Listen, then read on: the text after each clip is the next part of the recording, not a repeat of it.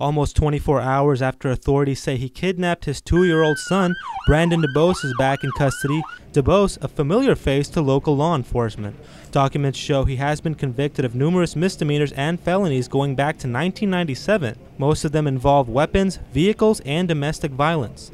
Authorities say Dubose's previous visit to jail was last month for domestic abuse in Sumter County. He was released on bond. For his wife and kids, it's been a nightmare ever since. All he's done in 11 days since he's been out is stalk these children and her and send text messages about what he intended to do to that child. And it was all about to inflict pain on her through the child. Dubose will face additional charges this time. He assaulted an 11-year-old stepdaughter when she tried to stop him when he was taking the 2-year-old.